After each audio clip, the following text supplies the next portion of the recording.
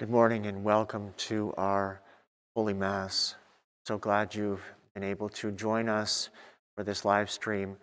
And as we pray for an end to this pandemic and pray for a change in opening up our churches once again, that we pray longing to be in communion with the Lord. In the name of the Father, and of the Son, and of the Holy Spirit. Amen. The grace of our Lord Jesus Christ, the love of God, and the communion of the Holy Spirit be with you all, and with your spirit. As we enter into this sacred celebration, let us call to mind our sins and ask the Lord for pardon, peace, and healing. You were sent to heal the contrite of heart. Lord, have mercy. Lord, have mercy. You came to call sinners. Christ, have mercy. Christ, have mercy. You are seated at the right hand of the Father to intercede for us. Lord, have mercy. Lord, have mercy. Almighty God, have mercy on us. Forgive us our sins and bring us to everlasting life. Amen. Let us pray. Keep your family safe, O Lord, with unfailing care, that, relying solely on the hope of heavenly grace, they may be defended always by your protection. For our Lord Jesus Christ, your Son, who lives and reigns with you in the unity of the Holy Spirit, one God, forever and ever. Amen.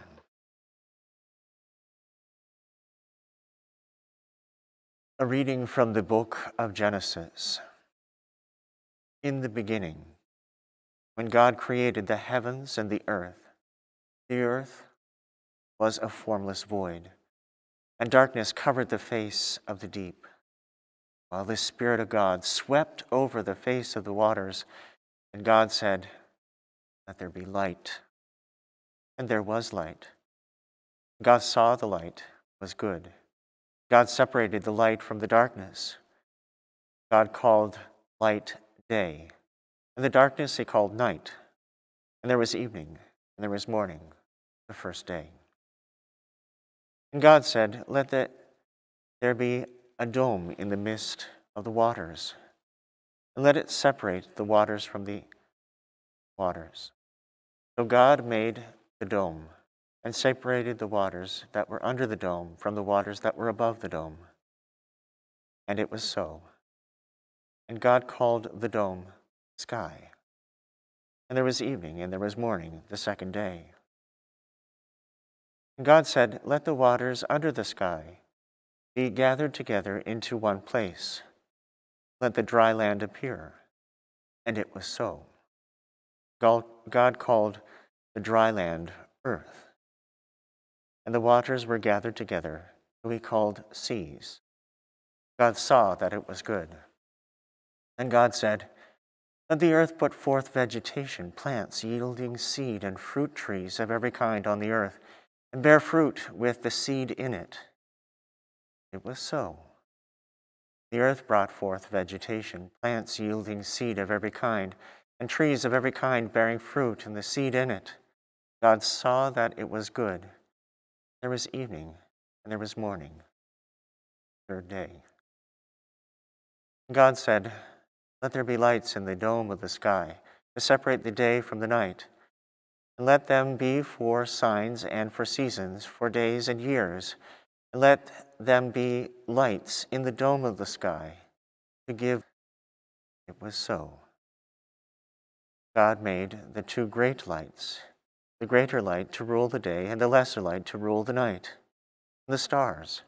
God set them in the dome of the sky to give light upon the earth, to rule over the day and over the night, to separate the light from the darkness. God saw that it was good. There was evening, and there was morning, the fourth day. The word of the Lord. Thanks be to God. May the Lord be glad in his works. May the Lord be glad in his works. Bless the Lord, O my soul. O Lord, my God, you are very great. You are clothed with honor and majesty, wrapped in lights as with a garment. May the Lord be glad in his works. You set the earth on its foundation. so that it shall never be shaken. You cover it with the deep, as with a garment. The waters stood above the mountains. May the Lord be glad in his works. You make springs gush forth in the valleys. They flow between the hills. By the streams, the birds of the air, in their habitation, they sing among the branches. May the Lord be glad in his works. O Lord, how manifold are your works. In wisdom you have made them all. The earth is full of your creatures. Bless the Lord, O my soul. May the Lord be glad in his works. The Lord be with you and with your spirit. A reading from the Holy Gospel according to Mark. Glory to you, O Lord. Jesus and the disciples crossed over the lake and came to the land at Gennesaret and moored the boat. When they got out of the boat, people at once recognized him and rushed about that whole region and began to bring the sick on mats to wherever they heard Jesus was.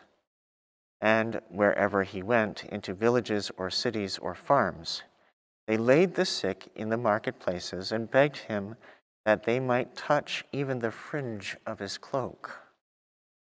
And all who touched it were healed. The Gospel of the Lord. Praise to you, Lord Jesus Christ. In the cycle of readings, we now move through the book of Genesis and the creation story, and always with the perspective that God created all. There is a profound wonder in creation. It's actually science that says that it is the be-all and end-all is actually quite lame, because the order that you see in creation, it is so phenomenal, and we have such a little grasp on how incredible it is. If you think the number of the stars and how light comes to us, and we can see the light that has already been hundreds of years passing through space to come to this spot. And then just to think that in this universe, in this place, we have Earth that in the right mixture, in the right ways, that it can sustain life. And other planets, it cannot. And then if we go from the macro into the micro, and I'm not going to go on too long about this, but into the micro, just DNA. Like, look at the structure of DNA and how these proteins and all of these things are ordered in a specific way. I'm not a cat, I'm not a dog, I'm a human being. And I'm differentiated in my DNA just in the pattern and the coding there. And to be aware, have this awareness as human beings, we'll soon see in the order of creation how the highest creation that God gave was human beings. That we are aware that we're aware. This is incredible. It is absolutely mind-blowing. And in that order of creation, the order of science, and as we look in wonder and awe, see, science is a discovery of asking questions and more questions and standing in awe of the created order before us. There is actually, you can have a communion between faith and reason, religion and science.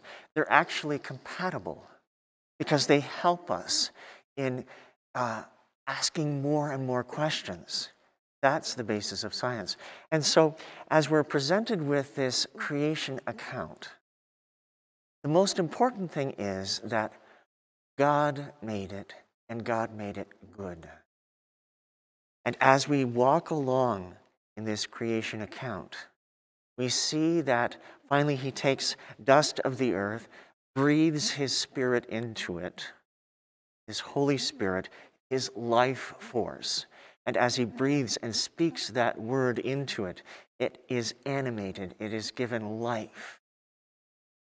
And yet through rebellion, through disobedience, through wanting to do our own thing the way we want it, to dismiss and to disregard the creator of all things, and to say, we don't need you, which is incredibly arrogant, and that is the temptation that Satan does, then through that, God wants to restore all of creation. He wants to restore us to that relationship, that original relationship. And he does that through Jesus Christ. When we're presented here with, in the Gospel of Mark, that Jesus, this is his second time to the region of Gennesaret.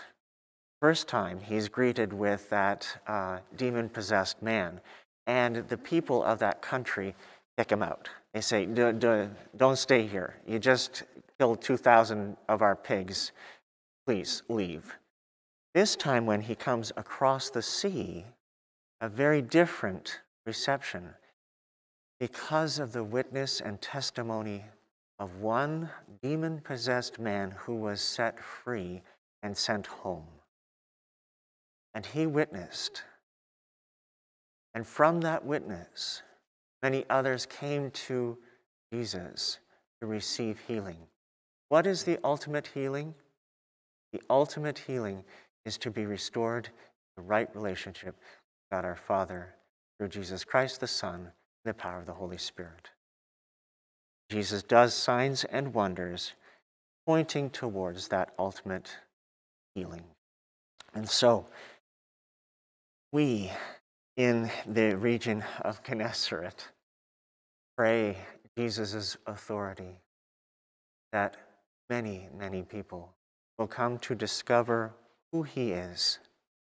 And as we bring to him in the marketplace the sick, suffering, the wounded, the broken, and ourselves who are sick and suffering and wounded and broken, that we can come to Jesus, restores us, the full stature of how God has created us. God looked upon us, said, "It is good." Let us pray.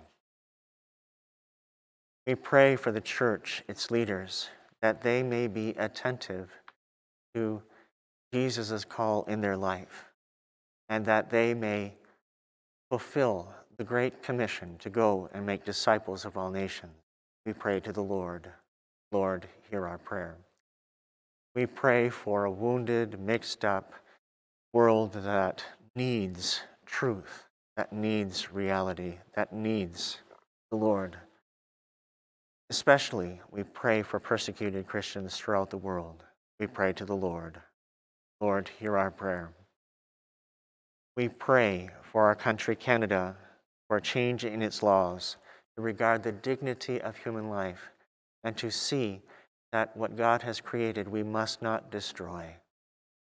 That the laws of our country would change to protect the child within the womb, and also those who are facing terminal illness. We pray to the Lord. Lord, hear our prayer. We pray for our parishes, for those who have joined us, for our family of parishes, for communities of Our Lady of Sorrows, St. Anne's, Holy Angels, St. Helens, and St. Mary's, that we as a family of parishes will seek to do the will of the Lord and open our hearts to the grace of the Holy Spirit. We pray to the Lord. Lord, hear our prayer. We pray for a soon opening of our churches, that we may once again be able to come to gather together to celebrate Holy Eucharist and all the other things that are involved in parish life, that we may see an end to this pandemic and new life in our parishes. We pray to the Lord. Lord, hear our prayer. We pray for the sick and the suffering, those who have been entrusted to our prayers, as we pause a moment to pray for them and their caregivers. We pray to the Lord. Lord, hear our prayer. And we pray for the intentions being offered at this Mass, for all souls, for Peter Van Lannen, for the Byrne and Prendergast families. We pray to the Lord. Lord, hear our prayer. And finally, we add our own prayers and intentions to this as we pause a moment and recall them.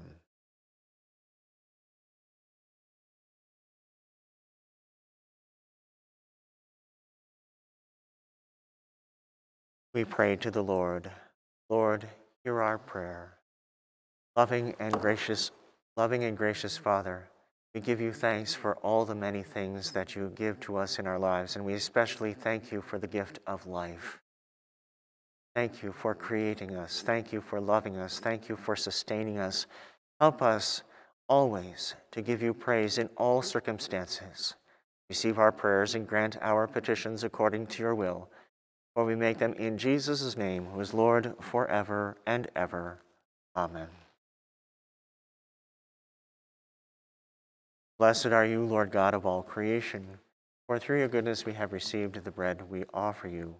Fruit of the earth and work of human hands will become for us the bread of life. Blessed be God forever. By the mystery of this water and wine, come to show Christ humbled himself here.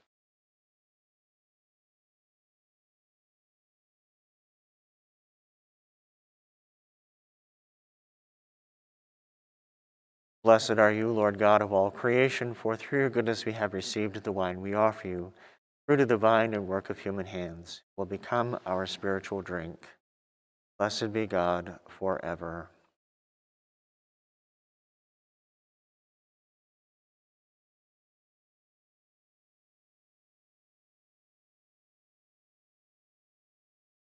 Pray, sisters and brothers, that my sacrifice and yours may be acceptable to God, the Almighty Father. May the Lord accept this sacrifice at your hands for the praise and his glory, of praise and glory of his name, for our good and the good of all his holy church. Lord our God, who once established these created things to sustain us in our frailty, grant, we pray, that they may become for us now the sacrament of eternal life. Through Christ our Lord. Amen. Lord, be with you and with your spirit. Lift up your hearts. We lift them up to the Lord. Let us give thanks to the Lord our God. It is right and just.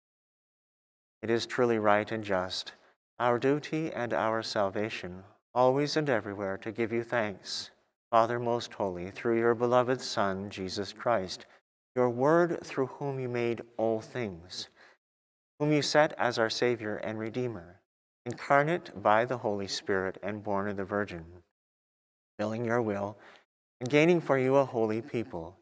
He stretched out his hands as he endured his passion, so as to break the bonds of death and manifest the resurrection. So with angels and all the saints, we declare your glory as with one voice we acclaim. Holy, holy, holy, Lord God of hosts, heaven and earth are full of your glory. Hosanna in the highest. Blessed is he who comes in the name of the Lord. Hosanna in the highest.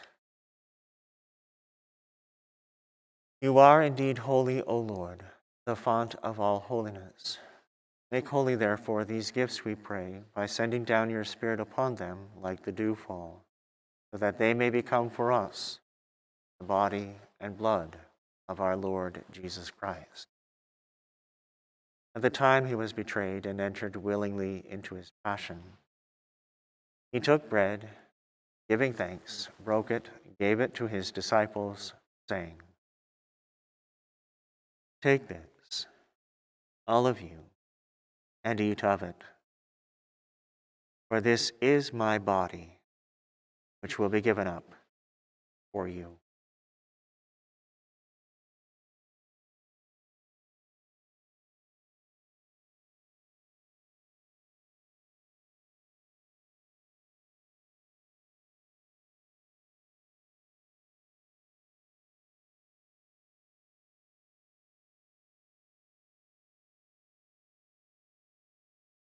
In a similar way, when supper was ended, he took the chalice, and once more giving thanks, he gave it to his disciples, saying, "Take this, all of you, and drink from it, for this is the chalice of my blood, the blood of the new and eternal covenant, which will be poured out for you and for many, for the forgiveness of sins. Do this in memory of me."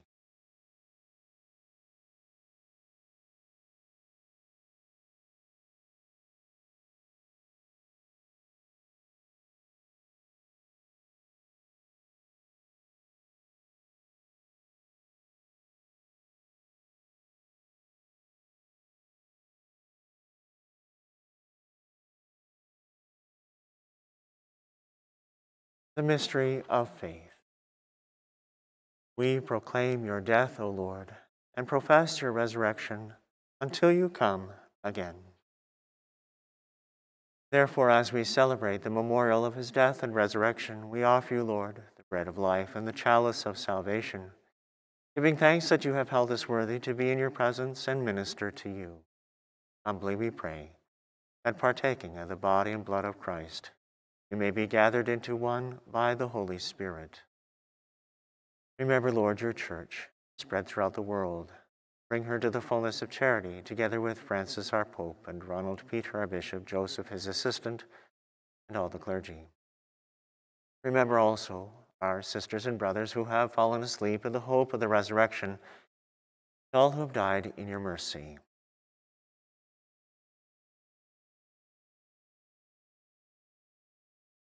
Welcome them into the light of your face. Have mercy on us all, we pray, that with the Blessed Virgin Mary, Mother of God, with blessed Joseph, her spouse, with the blessed apostles and all the saints who have pleased you throughout the ages, we may merit to be co-heirs to eternal life. May praise and glorify you through your Son, Jesus Christ. Through him, and with him, and in him, O God, Almighty Father, the unity of the Holy Spirit, all glory and honor is yours forever and ever. Amen. At the Savior's command, and formed by divine teaching, we dare to say, Our Father, who art in heaven, hallowed be thy name. Thy kingdom come, thy will be done, on earth as it is in heaven. Give us this day our daily bread, and forgive us our trespasses, as we forgive those who trespass against us. And lead us not into temptation, but deliver us from evil. Deliver us, Lord, we pray, from every evil. Graciously grant peace in our days, that by the help of your mercy we may be always free from sin and safe from all distress, as we wait the blessed hope, coming of our Savior, Jesus Christ. For the kingdom, the power, and the glory are yours, now and forever. Lord Jesus Christ, who said to your apostles, Peace I leave you, my peace I give you. Look not on our sins, but on the faith of your church.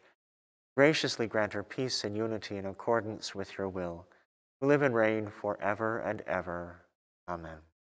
The peace of the Lord be with you always, and with your spirit.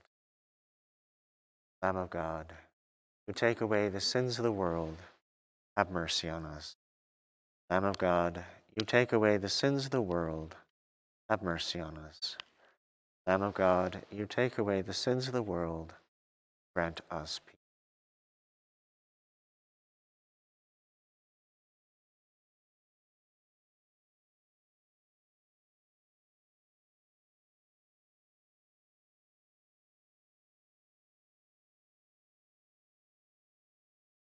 Behold the Lamb of God.